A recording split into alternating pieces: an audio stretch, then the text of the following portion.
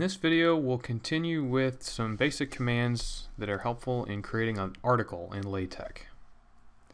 In the last video, we left off with changing the font of the document.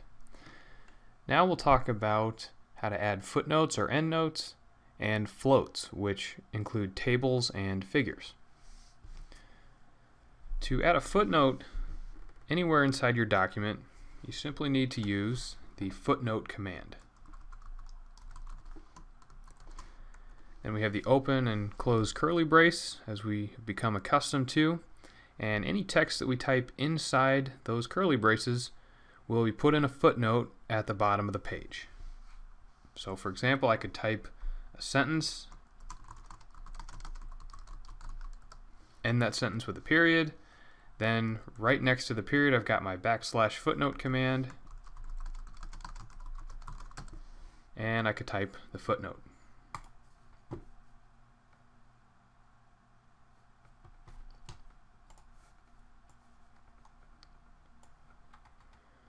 And here's the result. My sentence is right here.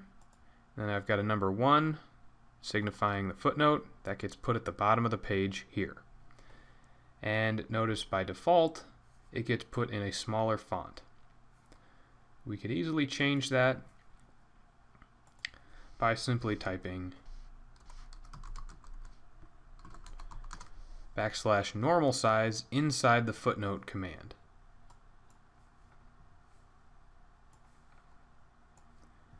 Now we see that the footnote is larger.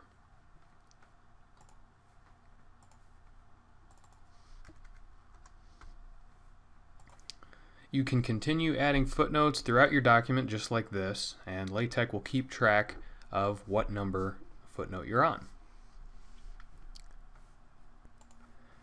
Now let's say you want to do endnotes instead of footnotes.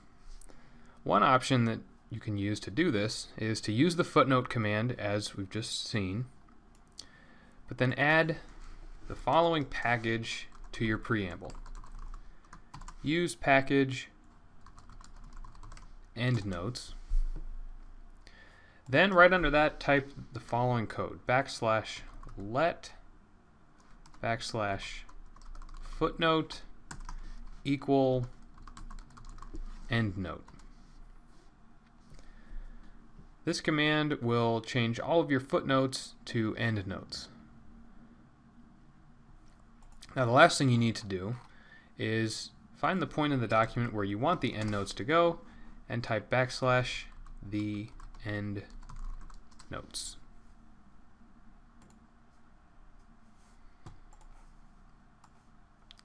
And when you compile that, you'll see that instead of creating a footnote down here, LaTeX creates the endnote in a section called Notes. Now let's say you wanted to change the spacing of the document. For example, I've got some text here that is single spaced because that's the default in LaTeX, but what if I wanted to make it double spaced? First thing you want to do, go up to your preamble and type use package set space. And if you wanted to make a particular block of text double spaced, you could type begin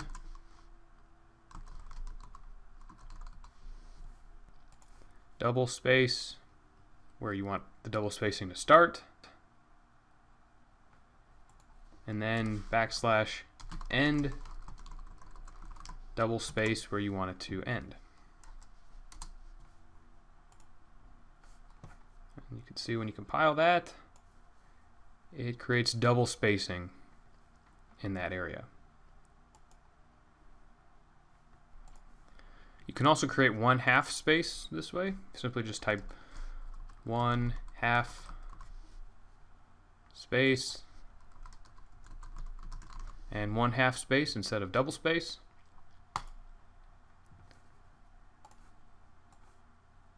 And the result you get is 1/2 spacing here.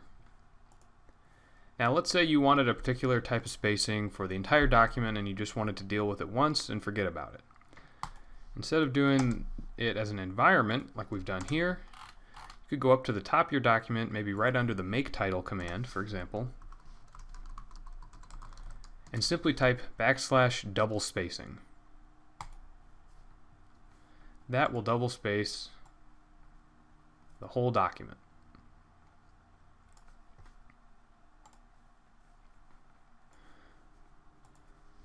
Now another useful command that is somewhat related to spacing is the quote command, or the quote environment, which allows you to do block quotes.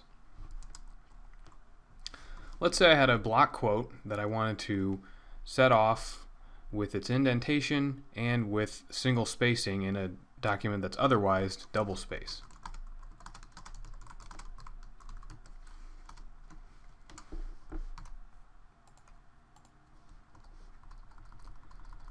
So I'm going to copy this a few times. So here's my block quote. If I simply compile it without doing anything to it, here's what I get, just a normal paragraph. I can use the quote environment to do the indentation for the block quote.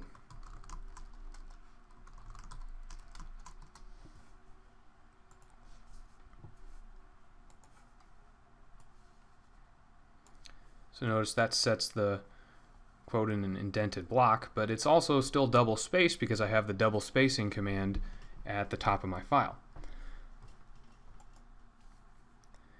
So I'm going to type begin single space right before begin quote and end single space right after end quote.